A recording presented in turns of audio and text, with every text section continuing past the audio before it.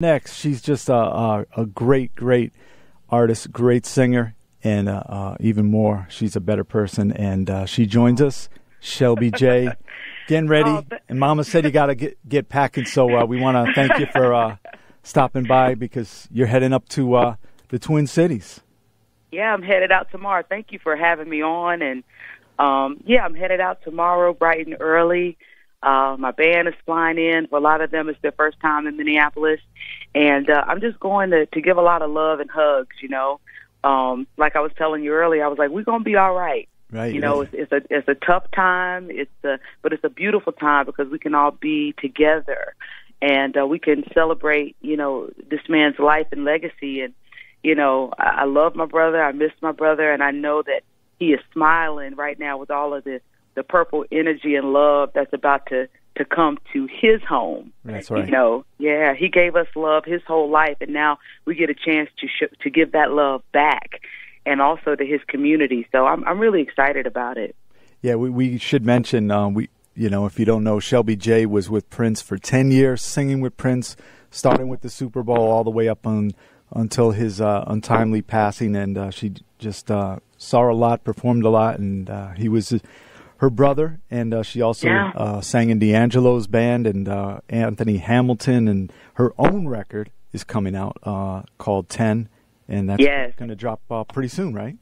Yeah, that's going to drop. It's going to be dropping on the 19th, which is the first day of my show at the Dakota, and the album is dedicated to Prince, and I'm really excited to finally be able to share this music that I put so much of my heart and soul into, and, you know, I would let Prince hear songs that I started, and he would give me his feedback, and so he's really a part of this record as well. He's all through it, his influences, his guidance. So it's really, things have come full circle, and I'm going to be in Minneapolis. I couldn't think of a better place to release while we celebrate his life and everything that he meant to us. I wanted to honor him in a way by doing what he told me to do, because like Jackie said, he would always be like, if you want it, go get it. Get out there. You can do it. Just like leap, you know, just jump. You can do this. And I hear that in my head every day, even, you know, when trials and all the tribulations and things come your way, when you're trying to create something that doesn't exist, and all the new things you have to learn when you own your own label, and it's my manager and myself, and, you know, we're working, burning the candle at both ends and in the middle, but he did it, and I watched him do it, and he was like, you can do it too. So this record means a lot, and I know he's smiling. I know he's happy that it's done, and I'm going to finally be able to share it with the world, and especially, first and foremost, with our Purple family in Minnesota. It's perfect. He was like, Shelby, you got to play the Dakota. When you drop this record, I want to see you at the Dakota. And that's exactly what I'm doing. That's right. I'm going to be at the Dakota. And in fact, he was there one of the nights his last week that he was still alive. He went to see a show there, right? Yeah, he went to see Liz Wright. And right. It goes to show you how the universe works. That's who I'm on the bill with on Thursday's show.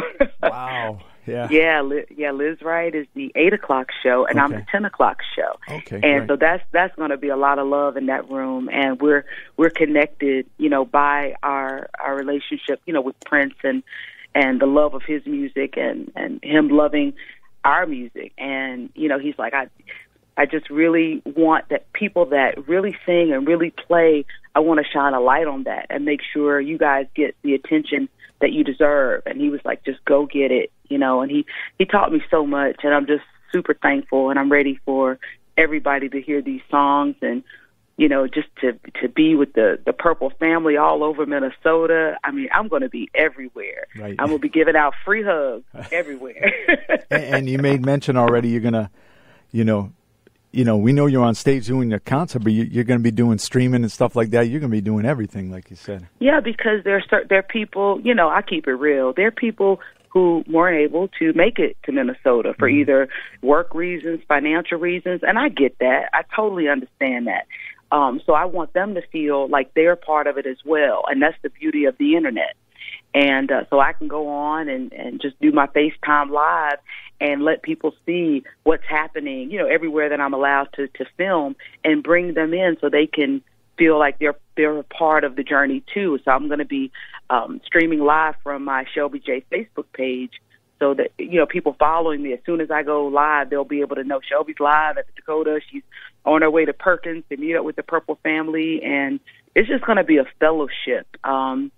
Deaths can be sad, and we lost an icon, we lost a giant, we lost someone who was otherworldly, and the one thing that we all have in common is our love and respect and admiration for this man and all of the beauty that he left behind, and the fact that we can all come together. I think somebody said there are people coming from 29 countries. Right. All colors, creeds, races, religions, and especially with everything happening in the world now with so much divisiveness, the fact that we can all get together and we're going to all be one color. We're all going to be purple this week, baby. Right. And you're going to be over. It's a 4-day celebration at Paisley Park. You'll be over there performing, and you're giving a speech as well, right?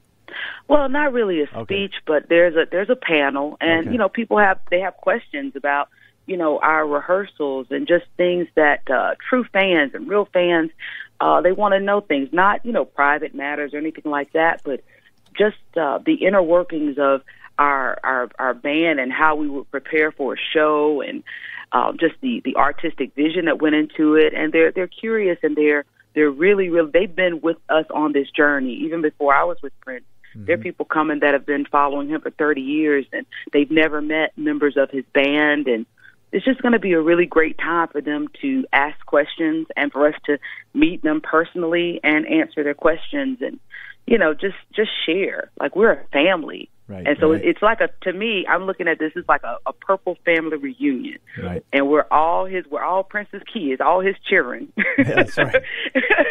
Coming from all over the world. So it's going to be nice. But I'll be on the panel, and I'll also be performing there with members of Third Eye Girl and with my sister Liv Warfield. And it's just going to be amazing. And I'm ready to honor my brother in the way that I know how, which is through my voice and spreading love and light. He'd be like, Shelby, gonna make them happy. Right. And that's exactly what I'm going to do. Yeah. All right, we got to get into the first single from your new LP coming up very, very soon, 10, but this is the first single to drop from Shelby J called Good to Know. And where's the best spot people are going to be able to get the record right away? Oh, iTunes. Okay. They can go right to iTunes on the 19th. It goes up, and iTunes, Amazon, CD Baby, and there'll be links for it on my Shelby J Facebook page as well. Okay, let's take a listen. We'll come back and speak once again, and then we'll let Shelby go and pack. But I better get packing, and I just fed the kitty cats out back. So okay. All right, we'll come back and talk with Shelby J for a little bit. This is Good to Know. All right, it's already been determined right now. I won't be engineering Shelby's next record, right? Sorry about that. You okay? I was like, hello? Yeah, hello? Yeah. So, yeah, that was, you were talking about the upcoming panel at the celebration at Paisley Park you'll be a part of. I have a question. Working in the studio with Prince, because we've seen him on stage and everything, there's been glimpses of Prince handling, mixing, and performing in the studio, but you've been right there. What kind of cutter of music and writing and recording? What did he record fast, or was he numerous takes on things? What kind of guy was he in the studio? Well, it would just depend on the song. Sometimes we come in and his parts would already be down, and Liv, Elisa, and I would he'd have handwritten on the paper the background parts of the lyrics to something like Walk in the Sand or Black Muse or something, and he would play it, and we would listen to it, and we would figure out our parts, because he loved the fact that we could do that. We each had a lane, and I would usually be, the alto or tenor part, at least as a soprano, and Liv and I would switch parts as well, and we go in and record, and sometimes lay our parts individually. He liked a lot of us, many times, to have all three of us around one mic.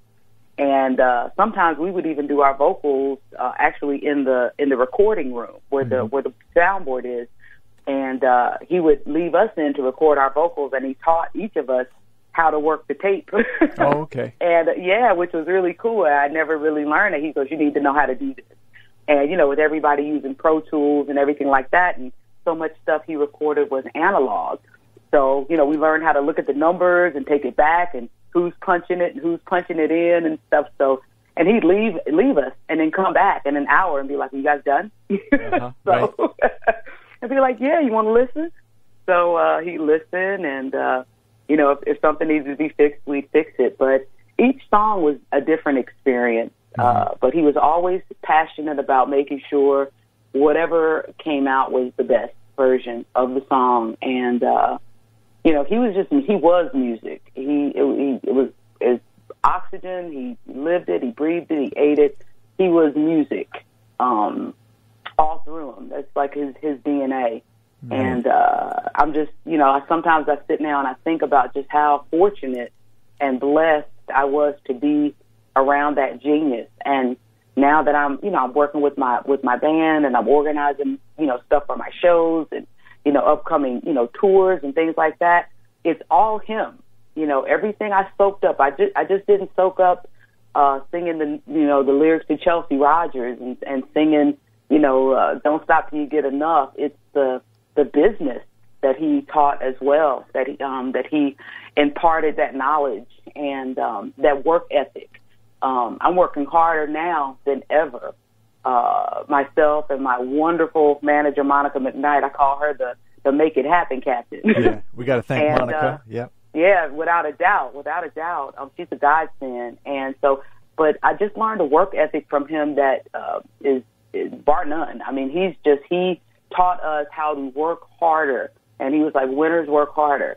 And you don't sleep. You keep working. You're tired, I know. Your voice hurts, I know, but it can be better. And the bar was just so high. And now all of that energy and everything that I applied to learning his shows and learning his music, he was like, now I've taught you how to do that for you to apply it to your music and to your albums and to your shows and to your tours. And now I can feel that every day that I'm going through all of the stuff, setting up the shows and the album and the release and everything. And I hear him in my head and I feel him and I do something and I'm like, aha. All right. Because I can see him going, that's my girl. You know what to do. You know what to do, Shell. Go ahead. Did he ever give you a tour of the legendary vault going in there? No, I never went inside the vault. Oh, okay. I never went inside the vault. I knew it existed. Right. But, and I wasn't going to ask. If he wanted me to go inside, he would ask me. But, I knew of its existence. But, no, I never actually went physically inside. I think John Blackwell told me he saw a Sign of the Times drum kit in there. That's what he told me. Oh, wow. Right. That wouldn't surprise me. Right. And I'm so glad you just said John Blackwell's name, because I just got off the phone with Yaritza, his wife. Oh, yeah, and that's right. really like 45 minutes ago. And I want to let everyone out there listening know that he is doing okay. He is still in ICU. Mm-hmm. His condition has not changed, but he's breathing on his own. He's blinking his eyes. I called up. She put me on speakerphone. I sang to him on his wedding anniversary, which was last week. And just please pray for the Blackwell family and pray for his beautiful wife. Mm-hmm. And his children and everyone affected when someone falls ill like this. There's so many other lives affected. And just really keep him lifted up in prayer, because prayer is powerful. So I just like to ask everyone listening to please say a prayer for our brother, John Blackwell. And I'm going to do the same thing at both my shows at the Dakota. Mm-hmm. And I have a special song I'm going to dedicate to him that night as well. Yeah, that's tremendous that you're doing that. He actually called me, and I spoke with his wife and John right after the New Year's. He called me at home, and I guess he took a turn for the worse shortly thereafter. So, good guy. And you guys, tremendous bands together along these years, right? Oh, he's the best. Yeah, he's from Columbia, South Carolina. That's so right. He's my North Carolina, South Carolina brother. Yeah, he told me to wear khaki-lacky. Cackalack. Yeah, Cackalack. They're saying there it is. Yeah. Yeah, because he's like, Shelby, you from North Cackalack? I'm from South Cackalack. So that means we're brother and sister. I'm like, I guess so. Right. Yeah, I love him a lot. He's a beautiful human. Yeah, and we hope he recovers. And he's got a GoFundMe page as well. You can go on John Blackwell's Facebook page, and Shelby's doing a great tribute to John at the Dakota. Yes, and I'm going to shout out his GoFundMe page and let everybody in there know what that address is, so they can go right to their phones and they can do what they can. Right. If you can give $10, give 10. If you can give 2, give 2. If you can do more, just do what you can do. Every little bit will help. Yep. The musicians, it's a different lifestyle, it's like your own business and everything, so, every little bit helps. Yeah, a lot of people, just need to understand, it can be, I always say it can be feast or famine. Right, yeah. And even when you budget correctly and do things correctly, no one foresees a life-altering condition happening, like having brain tumors and having to have 3 or 4 brain surgeries, and you have a wife and kids and everything like that, and you are the breadwinner and you make your money by going out physically playing the drums, and now you can't physically do that with anyone anymore right now. Mm-hmm. So it's just important that we all just band together. I know that he would do this for me. I know that he'd be trying to help me and other band members if we found ourselves in this situation. And I'm actually going to talk to Morris Hayes, who is like the MD forever, as far as I'm concerned.